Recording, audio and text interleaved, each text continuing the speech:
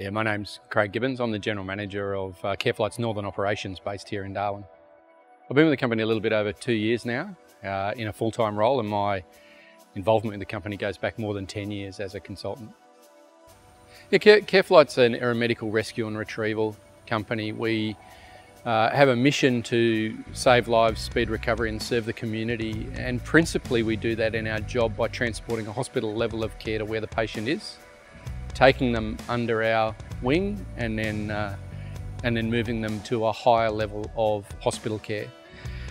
We have a combination of aeroplanes and helicopters up here in the top end, turboprops and jets as well, and we work in partnership with the Northern Territory Government to achieve our mission. So we cover the whole of the top of the Northern Territory on one contract, and we also do interstate work with our jets on another contract, and we do international work when it's required, when Australians generally need transport back to Australia for some more care.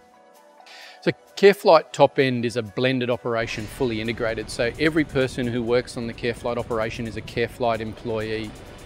Engineering staff, ground support staff, the aviation and flight crews, and the medical staff, doctors and nurses alike.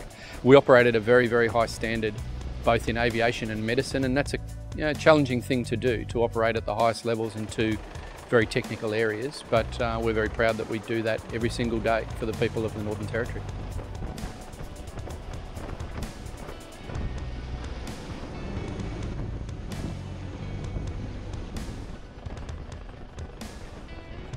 The uniqueness of the work up here is its variability, so you don't know what you're going to get from one day to the next. So even on Tuesday of this week, our helicopter went almost halfway to Timor over the ocean to pick up a sailor from a ship.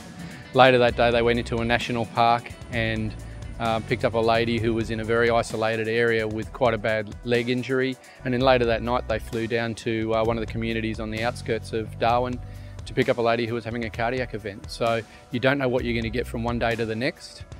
In the meantime, while the helicopter was doing those jobs, the fixed wing did another 12 patients that day from all over the top end of the Northern Territory. So at times we have those patients under our care because it's such a vast area for 5 or 6 hours at a time. A couple of years ago we had a really complicated job involving a bus rollover on the Arnhem Highway south of Jabiru, and there were 21 people on the bus and 9 of them were critically injured. That was a mission that took us about 8 hours to complete and involved the helicopter transporting patients to meet with fixed-wing aircraft to be onwards transported to Darwin Hospital. I guess that's one of the beauties of CareFlight being completely integrated, is it's well within our capabilities to plan a complicated mission like that and unfold it with all of the crew working together absolutely seamlessly. And some of the clinical crew, even in the interests of the patients, were swapping aircrafts mid-mission because they were staying with the same patient. And that's the adaptability of our service. Generally, we need to remember that when we're doing our best, people are having the worst day of their lives. So we don't really celebrate the fact that we do that, but we're very proud and pleased to be able to go and help people who are in trouble. Yeah, absolutely. It's very easy to get out of bed every day and put your boots on and turn up to work and be quite energetic about it, because what we do is really important for the community.